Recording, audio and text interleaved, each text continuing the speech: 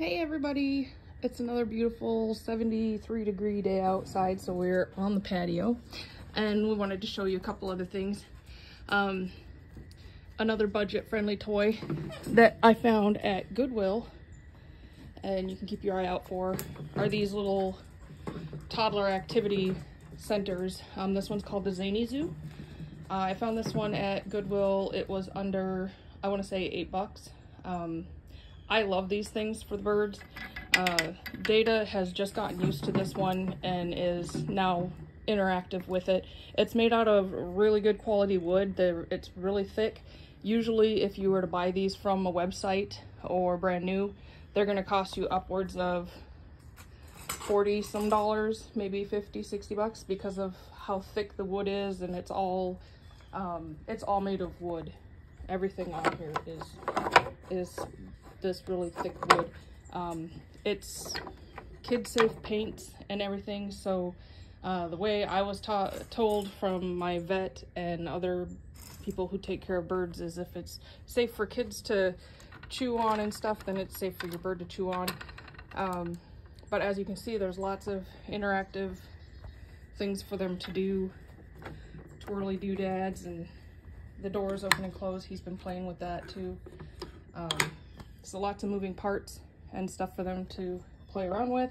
Right now he's trying to figure out how the beads work. He's gotten them to move a couple times, but mostly he's trying to get them off. As you can see, he's been chewing on it and he still hasn't successfully broken one off. So that says something about how strong the wood is. He will get one. I'm not saying he's not going to get it eventually, but he hasn't gotten one yet. The only thing that's broken off so far is one tip of a rhinoceros's little horn there, and that's the only thing that's broken off, and that was Rio that actually got that off, and that was a little while ago. To clean it, when I brought it home, I sprayed it with some bleach water and then scrubbed it down in the shower with some soapy water and then just let it dry out.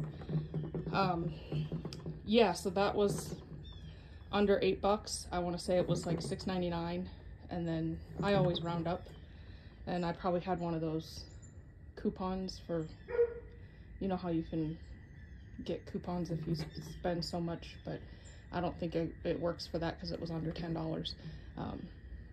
But I probably had bought it with a bunch of other things, so I shop Goodwill and other thrift stores all the time. And then the other thing we were working on today is I'm wrapping. I don't know how I'll be able to show you this though with one hand and a camera. So I'm wrapping the cord, the paracord, onto this pipe. Typically I use wider paracord for this activity, but this was a gift from, not really a gift, it was just something my husband had in storage and he wasn't using anymore, and I'm all about reusing product and not throwing it out. I'm gonna see if I can prop the camera here so you can kind of see. Well, if he stops bouncing around, it might stay. He's really excited to be outside. Okay, that might stay there for at least a couple ties. And like I said, you can see these videos on YouTube and stuff too. I like to put my cord into a ball just because it's a little easier to work with than it is in a wound up mess that it comes in. It doesn't really come off the way it's bound. I don't find it easy to work with. So for this pattern, I'm going from behind, and then I just take the ball and put it through, and that's it. That's how this one works. The important thing with this design, the spiral design around a pole, is one, make sure you're going in the same direction. When we get back around, I can show you what it looks like if you accidentally go a different direction. And two, unless you want that pattern, it makes a neat pattern, but the sailor in me won't let me do it. But it could add some variation in the twist, which you might want for your birds. We were taught to do it this way, all one way, and if I go the other way, it just messes with my OCD and the sailor in me. So I've always done it this way. I might be able to get over it someday, but anyway, I can't do it that way. Make sure you're still able to see what I'm doing. Yes, you can. And then always make sure it's nice and tight too. And you just do that basically by pulling back on it nice and tight. And then you can always, you can see it's tightening up as I pull on it. And you can always twist it too to make sure that it's tight. As you're twisting it, it tightens up. So here's, let me get at least one, maybe two more in, and I can show you what happens if you start to go the opposite direction. Get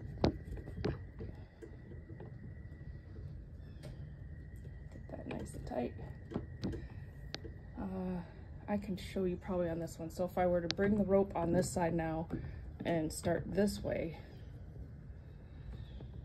and again, you might want this for some variation, maybe count out the patterns and which way, you know, so it's even and which way you're gonna go. You might want this for some variation in the pattern on your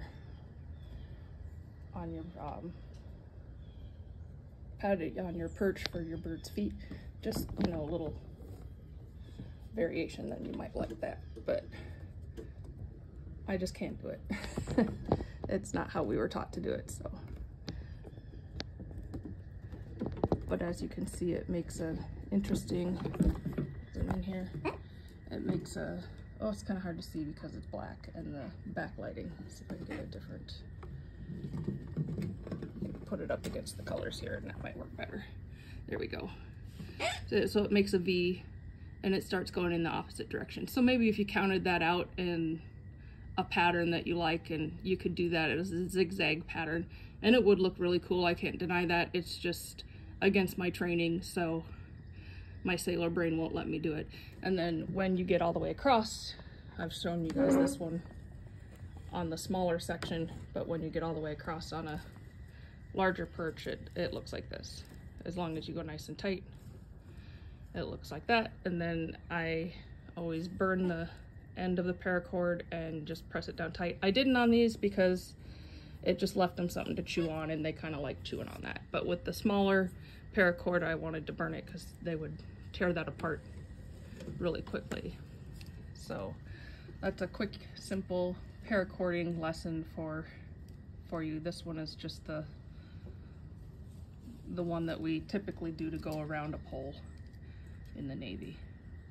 There are much more fancier ones you can learn. My favorite is the XO pattern or the Hugs and Kisses pattern. I think you can look it up by either one of those names. That one is a little more extensive, takes a lot more time and a lot more paracord, and it's typically done with at least 2 different colors. It looks amazing. I did a ladder for the smaller birds in that one in a rainbow pattern, and it was absolutely beautiful. I loved it. I'll have to dig through some older videos and try and find that one for you, but it did come out really nice. That one came out really pretty, but it took a lot of time, especially with my arthritis. It took a lot of time, but it was worth it in the end. It came out neat. So those were the couple things we were going to show you today. Oh, did you hear the thunder? It's gonna rain on our heads. Well, not ours, because we're in the patio, huh? It looks like kindergarten class happened in here yesterday. We've got toys everywhere. He was so happy just bouncing around in here. It's kind of the one place in the house, well, outside the house, where he can jump around and play without worry about the cats getting at him. So he loves being out here. Absolutely loves it. Plus he can talk to the wild birds and the neighbors, and he's in love with the patio. But yeah, we're gonna get some rain today. Can you hear it? I don't know if you guys can hear the thunder, but it's booming, so we're gonna get some rain. So I want to let y'all go with that. Those are my 2 little tips for finding toys, again, on a budget. So yeah, budget birdie toys. Can you say goodbye? Bye-bye. There's a half wave. We're working on waving with him. Bye, guys.